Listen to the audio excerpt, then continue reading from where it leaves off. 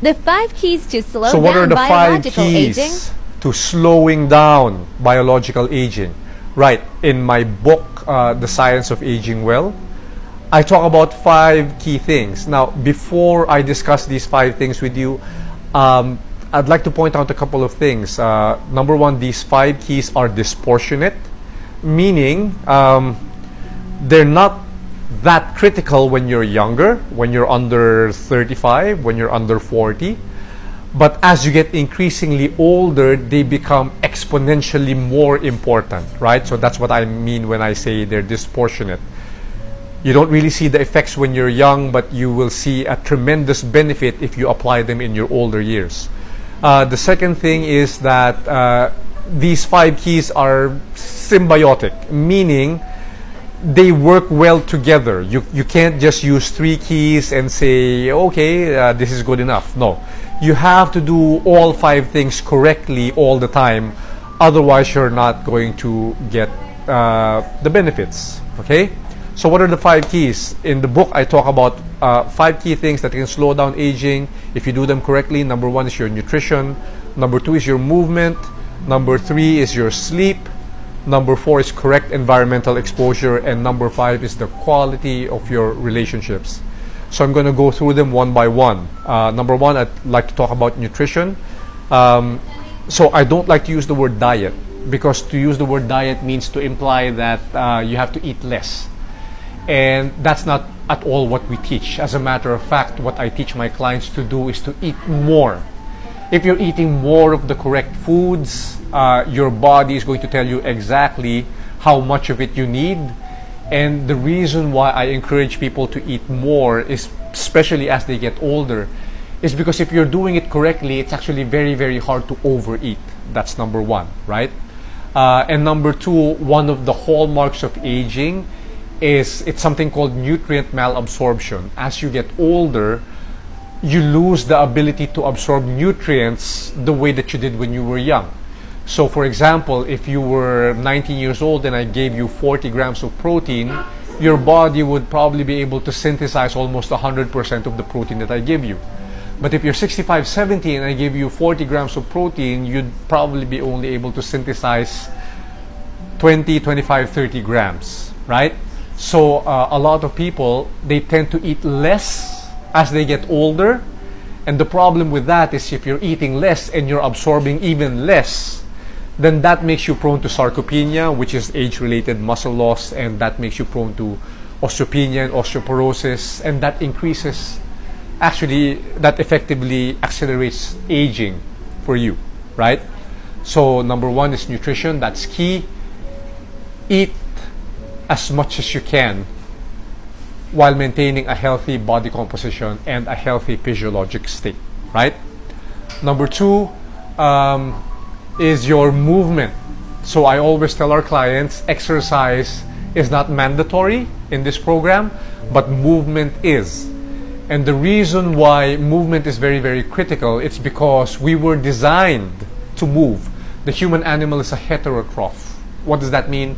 That means we can't make our own food. And in order for us to eat, we have to move. In order for us to get calories, we have to spend calories. And so nature gave us bones and muscle for locomotion. And you will find that essentially the more you move, the thinner and healthier you become. The less you move, the fatter and the sicker you become, right? We were designed to move. And there are two very, very important metrics that I track when we talk about movements for our 360 anti-aging program. Number 1 is our VO2 max, or your ability to utilize oxygen, right? Your respiratory rate. And number 2 is physical strength. Why are these two very, very important? Because the studies are very, very clear that a person with a high VO2 max and high physical strength tends to live much, much longer and much, much healthier than a person who is opposite, right? So those are very, very big metrics. A high VO2 max and high physical strength confers an almost 400% greater protection against something called all-cause mortality, or ACM, right, which is dying from any cause. So I always track these metrics, and I will tell the client to do whatever it takes to raise their VO2 max and to raise their physical strength. Number 3, sleep. So this is obviously very, very important, but most people don't really understand why. It's because sleep is the time when the body actually repairs itself. Whenever we're awake, in our waking hours, the body is actually catabolic. You're breaking down tissue, you're breaking down protein, you're breaking down bone. And it is during sleep that the body builds itself back up again, right? So the quality of your sleep in a very, very large way determines your body's ability to repair itself, to make itself brand new again. So sleep is a very, very powerful anti-aging intervention in that it prevents premature aging, right? If you're always catabolic, you're always breaking down because you're not sleeping enough.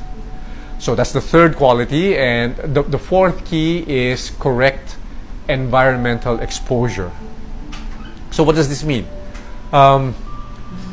We have basically evolved as human beings for the past 200,000 years as Homo sapiens around the Earth's natural environments. We used to spend 90% of our lives outdoors.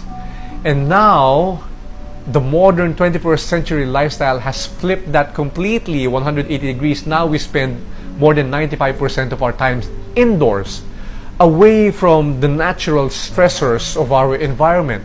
So people think that stress is bad. Oh, all stress is bad. I should eliminate stress from my life. That's actually not true. The correct types of stress is actually very, very good. They're called hormetic stressors. Hormetic stressors are things that will temporarily cause stress to your body, but ultimately will make your body stronger because your body has to adapt to the stress, right? And these stressors are provided by our external environment. And if we fail to expose ourselves correctly, to being grounded to the earth, to being exposed to natural sunlight, to being exposed to having to hunt for our food, having to move, to forage, we are effectively making our bodies weaker. So chronic stress is bad, but actually environmental hormetic stress, as long as it's not too much, is actually good for you, right? It will effectively slow down aging. So the fifth key is the quality of your relationships. So probably more important than the first four combined is your reason for living and the quality of your relationships. So the science is very, very clear here. For individuals who are very, very long-lived, they have very, very strong and stable emotional connections with other people. So if you look at areas of the world where they have large populations of centenarians or people who live to over 100, you're talking about Ikaria, you're talking about Loma Linda, you're talking about Nagoya in Japan. These places, they have very, very different diets, they have very, very different lifestyles and cultures, but the one thing that they all have in common is that they have very, very strong community relationships. The old people interact with the young. The old people are still useful to society, right? They're still contributing. They're still part of the group. And scientists believe that this is one of the reasons why these people actually live long and healthy. And if you have good quality relationships, that has actually been shown to slow down your rate of aging.